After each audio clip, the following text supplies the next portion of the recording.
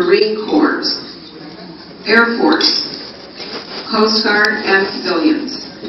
This honor ceremony symbolizes that they are with us still, the men from the 13th and the 307th Army Air Forces.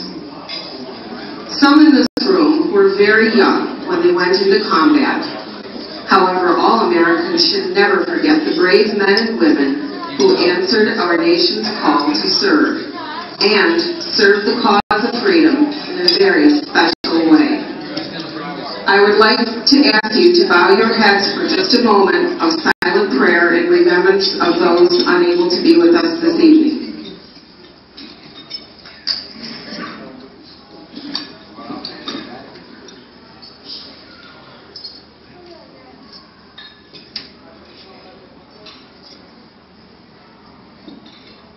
I'd like to explain the meaning of each of the items at this special table. The table is round to show our everlasting love and concern for the fallen and missing. The tablecloth is white, symbolizing the purity of their motives when answering the call to duty. The single red rose displayed in a vase reminds us of the life of each of our veterans and their loved ones who keep the faith, awaiting answers. The vase is tied with a red ribbon as a symbol of our continued determination to account for all of our missing.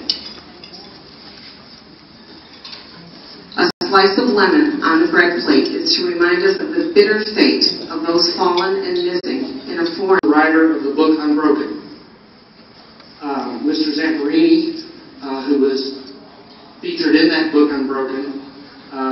I think, Jim, didn't you have the opportunity to meet him? Yes, I did. So we've had some correspondence with him, and I know Jim has correspondence with Laura Gildenbrand quite a bit. Since then, the 307th has also supplied data to Angelina Jolie, who is currently making a film about Unbroken and Louis Zamperini, and that is due out in December of 14. Is that what we think? December of 14. It's filming now in Hawaii. So it's filming now in where? Hawaii. In Hawaii, so it's currently being filmed. So just be aware that this is the work of the 307th, and this is what we do. We don't leave anybody behind, and we continue to search for our loved ones over there. So thank you very much.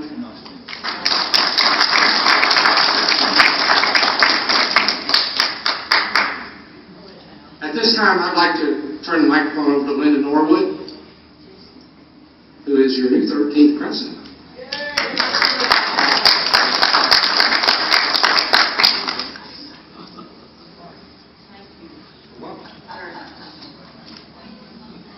Oh, Jesus. Getting down and then there's getting up, right? I just have to tell you, on the other side of the globe, my uncle was a paratrooper, went in on those cardboard gliders in Normandy, was captured, spent 18 months in the Hilton, as he called it. He said, I got 4 Bronze Stars and still came out a damn private. So there are high moments to them. On behalf of the 13th Air Force, we welcome all of you and hope you've had a pleasant stay here. And we welcome our guests, the 307th, who did a lot of work. Thank you, Donnie Boy. And, you know, when the 13th Air Force meets, we always have a speaker, and we had the same one a 3 times, who was a lovely, very serious, because he wouldn't laugh at my joke about his uniform. Oh my God. Air Force officer, a high one, and he was unable to come here with us.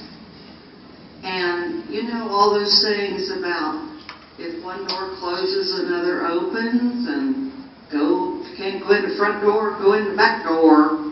And here we are, the 307th, has a program for us. And so, I don't know if God or the devil sent you, Don. Oh, God said He left His clerical collar at home. But we do appreciate your attendance, and, you know, unfortunately, some of us may not be here next year, and we want everyone to go away feeling that they did have something to take home with them.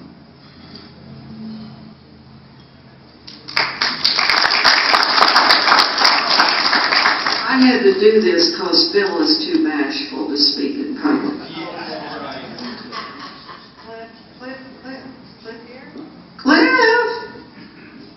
Cliff isn't here. They're not here. Here they come. These are the Johnsons. Cliff will be the chaplain of the 13th Air Force until he dies. Cliff,